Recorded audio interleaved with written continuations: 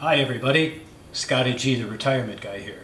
Hey, I know you saw the episode where I was talking about that special gift from that special person, aka Melly G, the African chef. Remember to check those lines out when you see him on YouTube. So today, we're going to try something with the wonderful shaker. And it's going to turn out to be a raspberry kamikaze.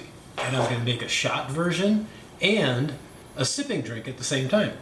So, as always, you need some ice. That looks pretty good for ice going into the shaker. Of course, generally for a kamikaze, you need a little bit of vodka. I don't have pouring spouts, hint, hint, hint. So this is my new measuring cup. I tend to prefer Kettle One vodka, but any vodka would work. And since I'm making a extra large drink with a shot, I'm not drinking this right away. So there goes the vodka in the glass in the shaker. Yum, yum, yum. Of course, when you're using a kamikaze, you need a little bit of triple sec to kind of sweeten it up with that orangey flavor. And they're typically 50-50. I'm going to go a little bit less because, you know, the retirement guy's not a mixologist yet. But mixology is like metrology. And to understand metrology, you have to be a metrologist. And since Scotty G, the retirement guy, is a metallurgist, kind of like metrologist, you can see how it goes from one to the next to the next. So now I have my vodka, wonderful Kettle One. I have my triple sec and my ice. Another item that's always required when you're making a kamikaze is a lime. So, some of this might be difficult to see, some of it might not. But if I put in a couple of,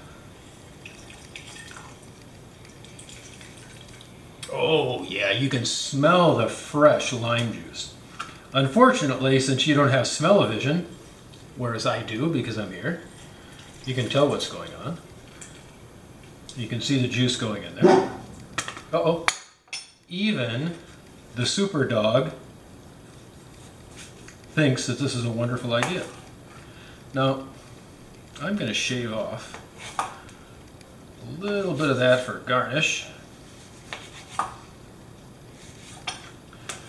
We'll save these two special pieces for drinks for later. And the rest, my dear friends, has to go into the drink. Lime squeeze one. Lime squeeze finale. That felt pretty weak, to be honest with you. A little bit of on top. So, my drink now, it's difficult to see. Oh, you see stuff in there. It's looking pretty good. So normally, you would muddle your fruit or maybe your leaves or something in here. However, raspberries are very, very fragile. So we're just going to put them in the shaker. And by the act of shaking, oh, you can hear that. Doesn't that sound wonderful? Just by the act of shaking,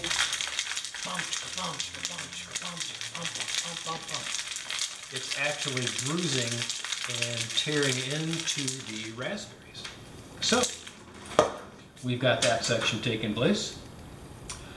I think the only thing that's left, first off, you take your shot glass.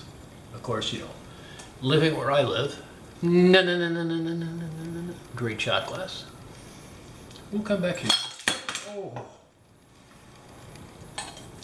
I guess I need a little bit of practice, folks. We're going to try that again. You come back here.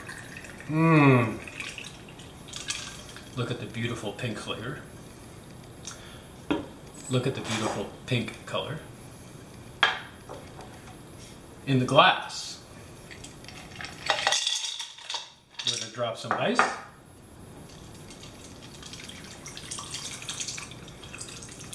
We're going to pour the rest of that raspberry concoction in here.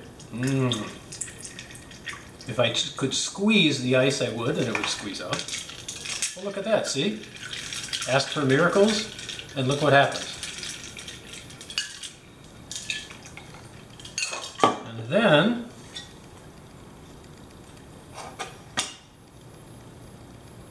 we can top. Sorry, you didn't get to see that. We can top the shot glass with a little lime. And we can take the drink in the pretty glass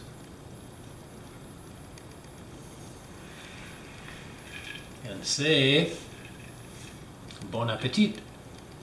Except I'm drinking, not eating, but in some languages it's still the same difference.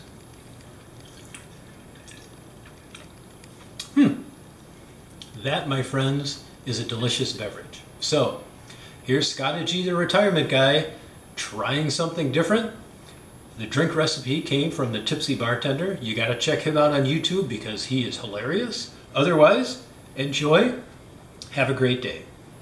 Well, to finish off, folks, here's just a little close-up of the drinks and the glass with a little bit of something on top. Of course, the Packers rule, and since the game is on Sunday, that's going to be good. And nothing like an island drink. Remember to like, share, and subscribe. The Retirement Guy is on a fixed income.